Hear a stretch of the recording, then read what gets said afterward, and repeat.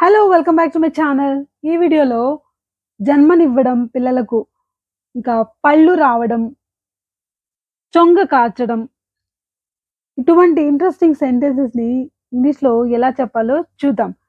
So, let's get started. అన్నిటికంటే ముందు మీ అందరికీ ఒక చిన్న రిక్వెస్ట్. మీకు ఈ వీడియో నచ్చితే లైక్ చేయడం మాత్రం మర్చిపోకండి. Okay. Thank you for your likes in advance. So, ఇప్పుడు టాపిక్‌లోకెళ్దాం. సో, ఆమె బిడ్డకు జన్మనిచ్చింది. లేకపోతే జన్మనివ్వబోతుంది అని చెప్పాలంటే she is going to have a baby. మనం హావ్ అన్న వర్బ్‌ని రకరకాలుగా యూజ్ చేస్తుంటాం. ఇక్కడ హావ్ అంటే ఏంటంటే జన్మనివ్వడం అని. So, she is going to have a baby. లేకపోతే she is going to give birth to a baby. She is going to give birth to a baby. ఇలా కూడా చెప్పొచ్చు. సో, మనం జనరల్‌గా అంటుంటాం మా బామ్మకి లేకపోతే ఆ కాలంలో 16 ఏళ్ళకే హ్మ్. మొదటి బిడ్డని జన్మనిచ్చేవాళ్ళు. మొదటి బిడ్డకు జన్మనిచ్చేవాళ్ళు అని. అలా చెప్పడానికి షీ వాస్ ఓన్లీ 60 లేకపోతే my grand mother was only 16 when she had her first child. ఇక్కడ హాడ్ అంటే ఏంటి? జన్మనిచ్చింది అని. సో, షీ వాస్ ఓన్లీ 16 ఆమెకు 16 ఏళ్ళు మాత్రమే when she had her first child. అలాగే my grand mother had all her babies at home. So, అంటే అందరికి అంటే ఆమె ఇంటి దగ్గరే ప్రసవించింది అని చెప్పడానికి my grand mother had all her babies at home. So, ఇలా చెప్పొచ్చనమాట. ఇంకా డ్రూలింగ్ అంటే ఏంటి? డ్రూలింగ్ అంటే చొంగ కార్చడం. సో, అంటే నోటి నుంచి మనకు లాలాజలం ఇలా కారటాన్ని మనం ఏమంటాం? చొంగ కారడం అంటాం. సో, డ్రూలింగ్ అన్న వర్డ్‌ని ఎలా రకరకాలుగా యూజ్ చేయొచ్చో చూద్దాం. I డ్రూల్డ్ all over my pillow. I డ్రూల్డ్ all over my pillow. ఇది చాలా మందికి అలవాటుంటుంది.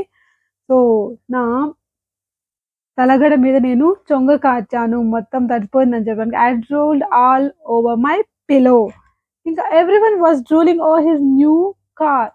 మనం కూడా తెలుగులో చాలా సందర్భాల్లో అంటూ ఉంటాం. నా కార్‌ని చూసి చొంగ కార్చకు, లేకపోతే నా బైక్‌ను చూసి చొంగ కార్చకు. అంటే ఏంటి? అట్రాక్ట్ అవ్వకు. అంటే మితిమీరిన మితిమీరిన అట్రాక్షన్‌తో చూడడం. సో, అలా చూడకు, చొంగ కార్చకు అని చెప్పడానికి సో, ఇలా చెప్పొచ్చనమాట. Everyone was drooling over his new car. అతని కొత్త కార్‌ని చూసి అందరూ చొంగ కార్చారు అని చెప్పడానికి ఇలా చెప్పొచ్చనమాట. సో, ఆ డ్రూలింగ్ బేబీ అంటే చొంగ కారుస్తున్న పాప. He wiped the డ్రూల్ from the babies face. అంటే పాప మొహం మీద నుంచి అతను ఆ చొంగని తుడిచాడు అని చెప్పడానికి హీ వైప్డ్. జనరల్‌గా పిల్లలు చొంగ కారుస్తుంటారు కదా! So, he wiped the డ్రూల్. ఇక్కడ డ్రూల్‌ని మనం నౌన్‌గా యూజ్ చేస్తున్నామనమాట. దీన్ని వర్బ్‌గా కూడా యూజ్ చేయొచ్చు. ఇక్కడ noun. He wiped the డ్రూల్ from the babies face. పళ్ళు రావడాన్ని ఏమంటామంటే ఇంగ్లీష్‌లో టీథింగ్ అంటాం. సో, జనరల్‌గా టీత్ అంటే పళ్ళు అని. టీత్ అన్న వర్డ్‌ని టీఈటీహెచ్‌ఈ టీత్ అన్న వర్డ్ అంటే ఇక్కడ వర్బ్ అనమాట. ఇక్కడ టీత్ అంటే ఏంటి? పళ్ళు రావడం. ఆ ప్రాసెస్‌ని టీత్ అంటున్నాం. టీథింగ్ అంటున్నాం. సో, ఆహ్, అంటే ఇంగ్లీష్‌లో టీత్ అంటే అర్థం ఏంటి? The first growth of teeth అంటే మొదటిసారి పళ్ళు రావడాన్ని మనం ఏమంటాము? బిగినింగ్‌లో the first growth of teeth అంటే టీథింగ్. దీన్ని మనం టీథింగ్ అంటాం.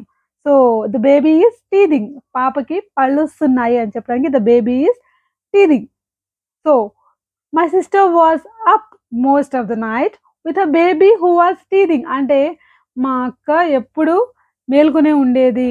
ఎందుకంటే పాపకి పళ్ళొచ్చాయి. అంటే వస్తూ ఉన్నాయి కాబట్టి. అంటే ఆ టైంలో పిల్లలు విసిగిస్తూ ఉంటారు, ఏడుస్తూ ఉంటారు కొంతమంది పిల్లలు. సో, అలా చెప్పడానికి మై సిస్టర్ వాస్ అప్ అంటే ఏంటి? అప్ అంటే మేలుకొనే ఉండేది. Was up most of the night with her baby who was teething. So, అలా ఉండేది అని చెప్పడానికి మనం ఈ ఎగ్జాంపుల్‌ని తీసుకుంటున్నాం.